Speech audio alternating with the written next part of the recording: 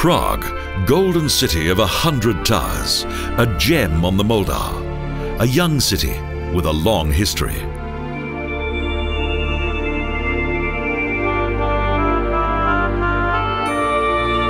The time when the capital of the Czech Republic was like a huge museum belongs to the past. Today, it's a lively city in which both old and new unite in perfect harmony.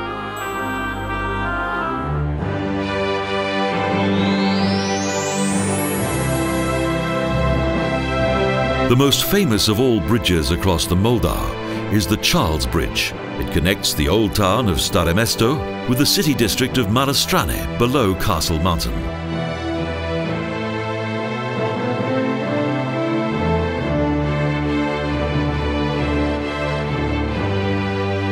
For 400 years, this mighty stone structure was the city's only bridge. On both sides of the bridge are well-preserved fortified towers.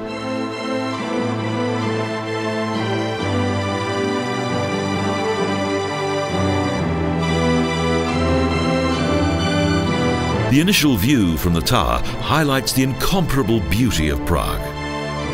A harmonious picture of tiled rooftops, church towers, and golden domes.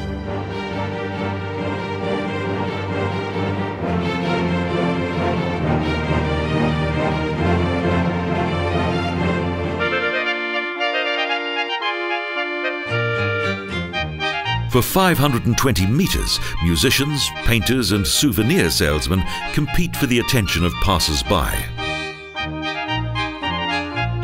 Cameras are in abundance, and sometimes it's a little like being in a fairground.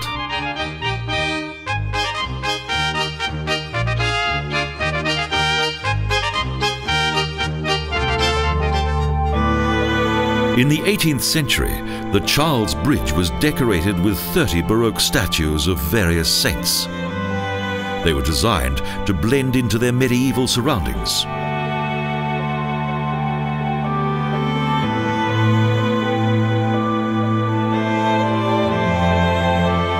Today, a total of 16 bridges span the Moldau, but this masterpiece has lost nothing of its original beauty. People rendezvous here from all over the world. The 10-meter wide bridge is supported by 16 stone arches and serves as a public thoroughfare as well as the location of grand parades and various official ceremonies.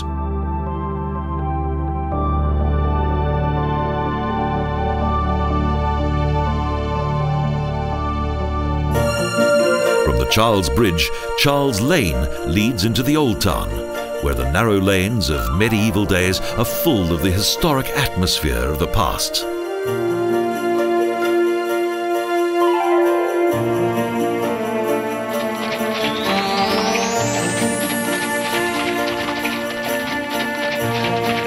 Old Town Square is the name of this picturesque square in the centre of the Old Town. It's surrounded by houses and churches whose facades form a colourful blend of numerous architectural styles.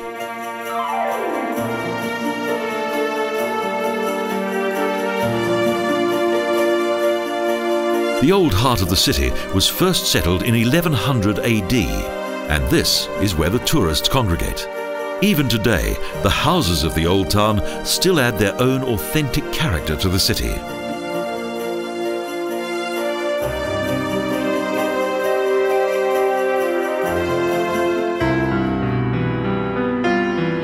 City Hall dominates the square, the former symbol of the determination of the city's inhabitants and the expression of their desire for autonomy.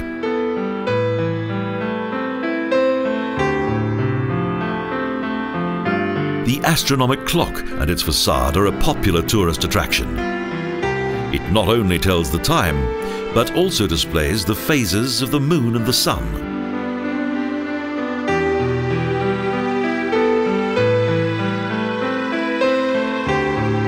One of the most impressive houses is the Umanuti that is located next to the City Hall. Black and white graffitis with Bible scenes decorated its neat Renaissance facade.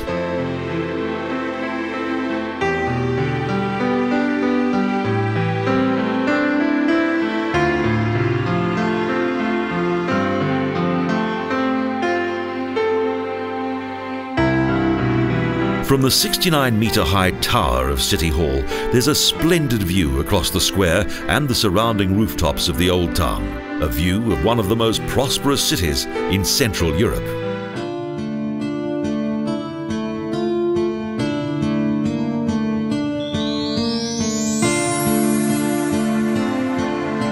On the border of the square is the Church of Our Lady of Tyne, that is also known as the Unfinished.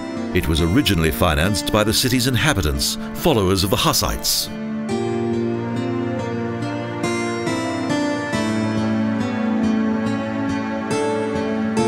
During the brutal re-Catholicization of the city, Jesuit monks melted down the church's Hussite chalice, from which they created an aureole of the Holy Virgin Mary.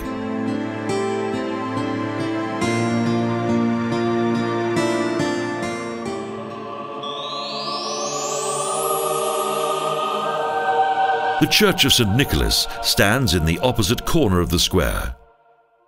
100 years in construction, it represented a triumph of the Catholic Church over the Protestants.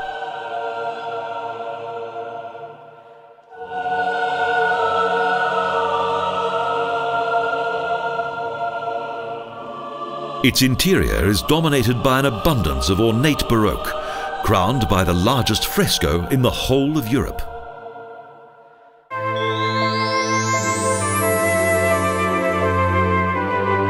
The old town of Prague, that is situated between a bend on the Moldau and the circular boulevard that replaced the old city wall, has managed to maintain the greater part of its medieval character.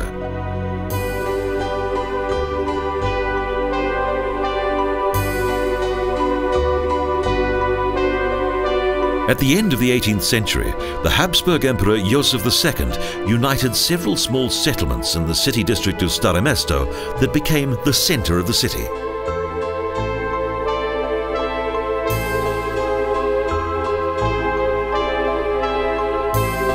After 40 years of being trapped behind the Iron Curtain, in 1989 the city once again opened its doors and soon adapted to the fast-growing demands of the tourist industry.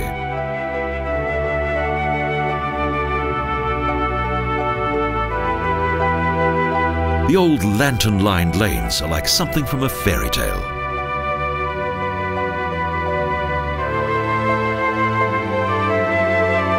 Everywhere, dolls are offered as souvenirs, and numerous Punch and Judy shows feature comical operas inspired by Mozart, and golem games are also performed.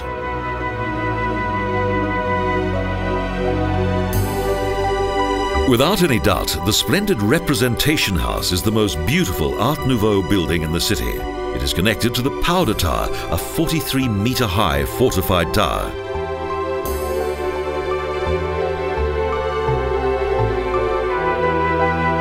If the Prussians had been better shots, in 1757 the building would have been completely destroyed, as the people of Prague once stored gunpowder here.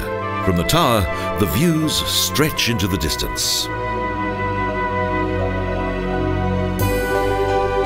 On the banks of the Moldau is the neoclassical opera house that was built on the foundation of a German theatre constructed of wood. Next is the National Theatre that, following a devastating fire, was rebuilt due to the generosity of the city's inhabitants.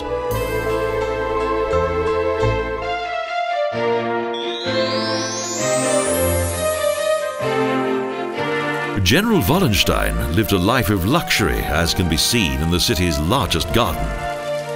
Today, Wallenstein Palace is an oasis of silence.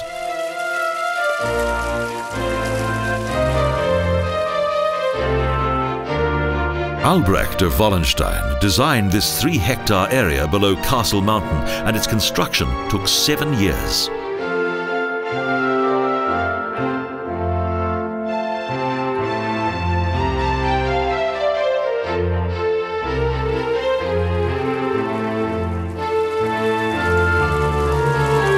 The huge garden and its ponds and fountains was inspired by its counterpart in Italy. It is surrounded by the palace with 2 wings and a riding school and stables.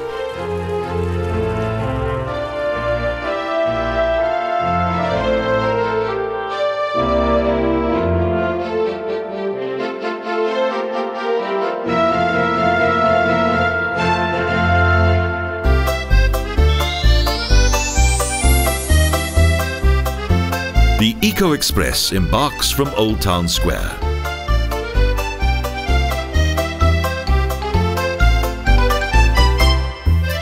The journey leads over Moldau Bridge toward Castle Mountain and through the narrow, tangled and bumpy lanes of the city district of Kleinseite.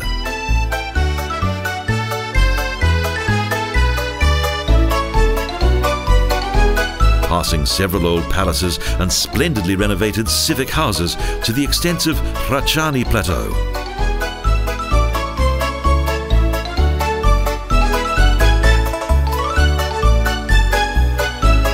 The train stops frequently to allow passengers to go off on their various sightseeing tours. Next, it travels fast into the old town and returns to its starting point.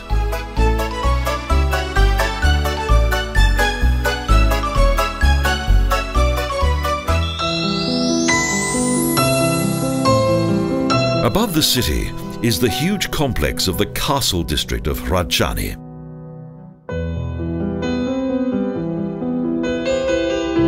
Prague Castle originated from a Slavic settlement in the 9th century AD, and it's the largest castle complex in the world.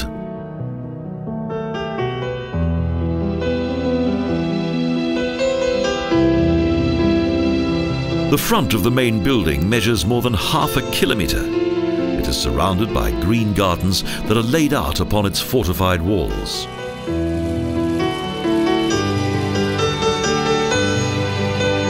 Close to the main castle, the Capuchin monastery was built in 1626 that eventually became an important pilgrimage destination.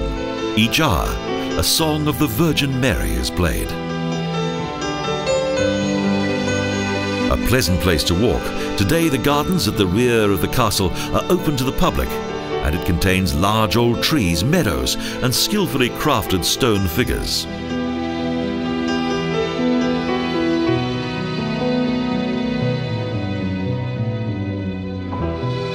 In 1355, Karl IV became Emperor of the Holy Roman Empire and made Prague his capital. During his reign, the city enjoyed much prosperity.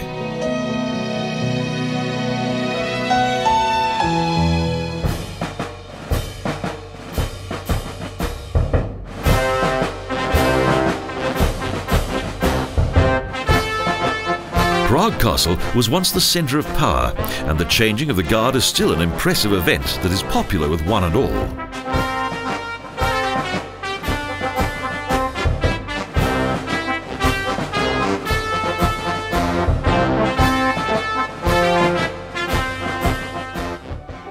Through the Matthias Gate there is a courtyard. Suddenly, all is silent, and the sound of the fountain seems to tell its own tale.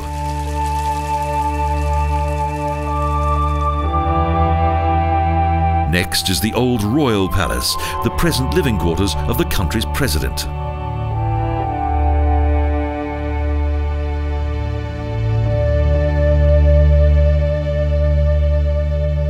Nearly 1/3 of the inner courtyard belongs to St. Veits Dom, a wonderful Gothic cathedral whose construction took several centuries.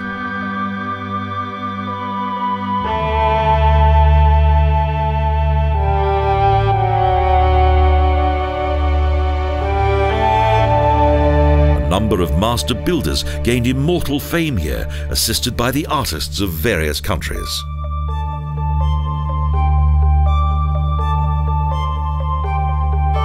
Here, power, religion, culture, memorials, a museum, public treasury, and a place of pilgrimage are contained under one roof.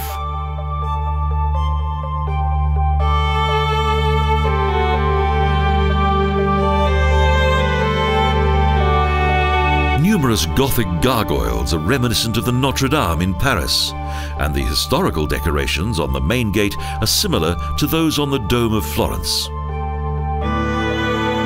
The monumental interior is also reminiscent of many great European cathedrals, and the colourful glass windows designed by Alphonse Mucha captivate with their unique style.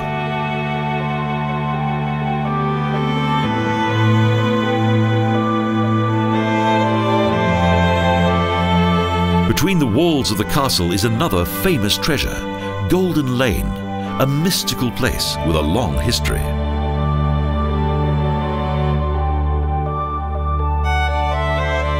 Emperor Rudolf II housed a number of alchemists in these small dwellings in which they desperately attempted to create gold. And at number 22, for 4 months, author Franz Kafka once lived and wrote.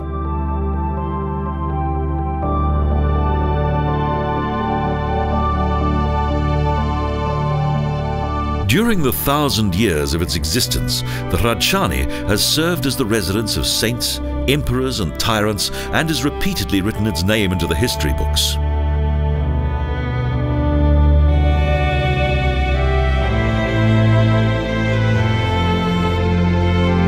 St. Veits Dom towers proudly above Prague's Acropolis. Its unique silhouette is a symbol of this powerful and free city.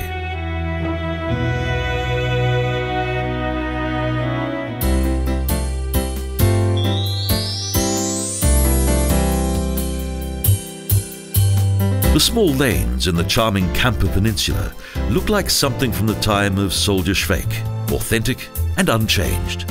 Here it seems as though time has stood still.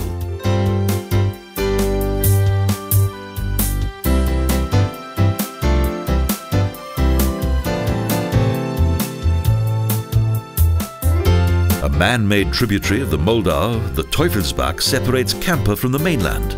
Originally it was created for watermills, and now it is used for boat trips.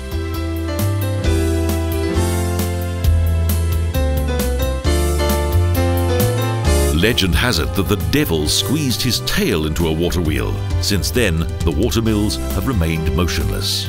Or perhaps there's another reason for this.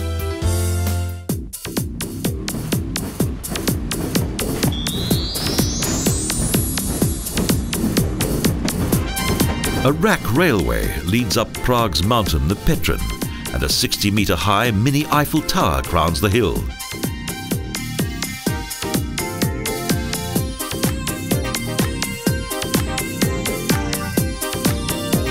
The climb up the tower is rewarding, as the panoramic view is overwhelming. The city below extends to the banks of the Moldau.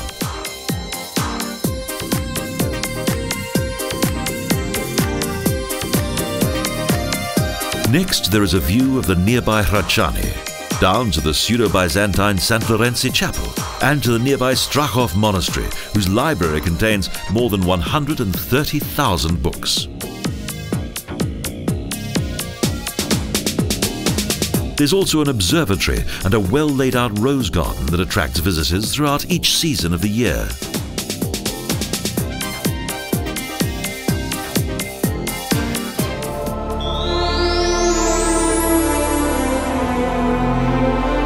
The old Jewish quarter of Yosifov was built in the 13th century within its own city wall. Surprisingly, the hands of the Jewish city hall's clock move counterclockwise. The Altneu Synagogue is the city's oldest Gothic temple.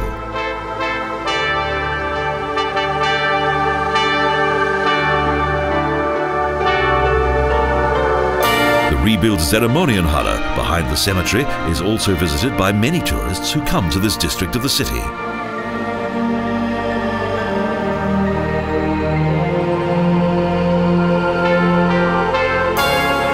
The old Jewish cemetery is an intriguing sight. One after another, the gravestones are densely packed into a confined space, and up to 12 corpses lie beneath each one.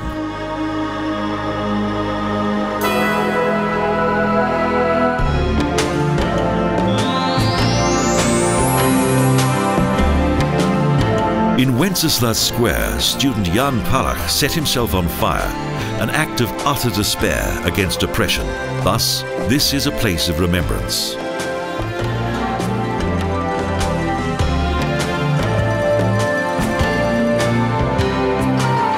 This 750-metre long and 60-metre wide double boulevard derived its name from St. Wenzel, whose statue depicts him on a horse located in front of the splendid National Museum. Famous hotels, such as the Grand Hotel Europa, are also situated in the square.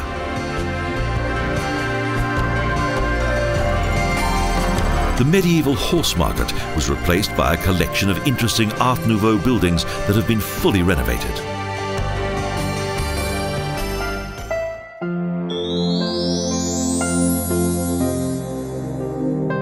In the area in which until 1843 the Bohemian kings once resided is the Originated, a kind of town hall. A fine example of Prague's Art Nouveau that was created by the most famous painters and sculptors of that time.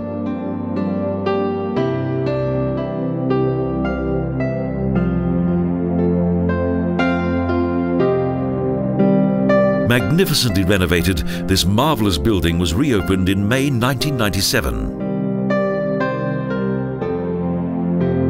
Beautiful examples of Art Nouveau can also be found in the interior.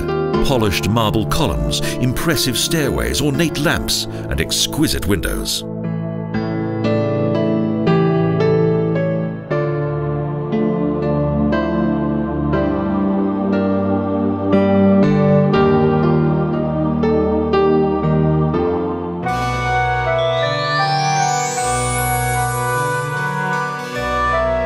On the edge of the city, above the Moldau, is a strange-looking rock, the Veits stronghold. This was the location of the first Bohemian castle.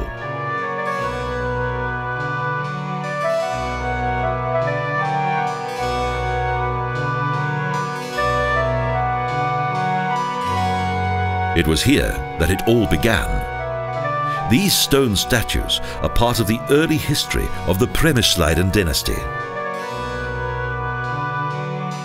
On this hill in around 725 AD, Princess Lebusa and her famous predictions brought to the city fame that reached up to the stars. The Church of St. Peter and St. Paul was built on the remains of a Roman basilica. Its Baroque entrance gate shines out in striking bright colours.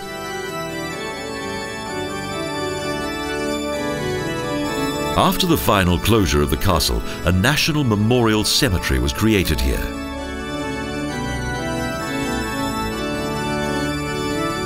Many world-famous painters, composers, writers, and other important individuals from Czech history have been buried here with full state honours.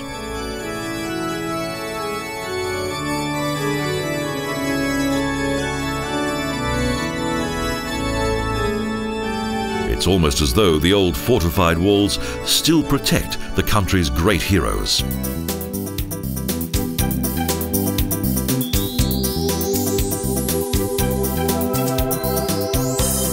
A boat trip on the Moldau is an absolute must on any visit to Prague. Most of the excursion boats leave from Charles Bridge, close to the Kampa Peninsula.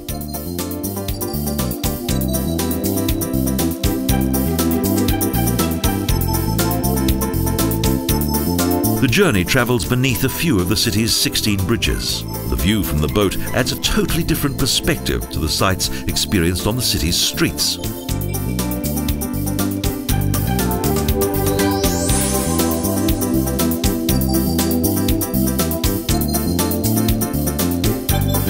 Schmetterner's Moldau awakes to strong melodies that drift gently along the river as it gradually makes its way across the city of Prague.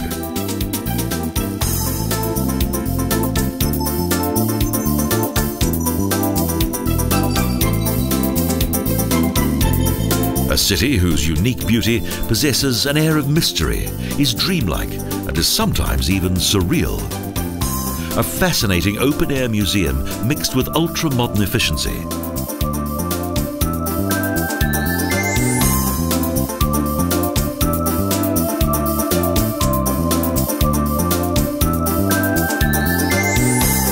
This city is a successful combination of age-old traditions and contemporary life.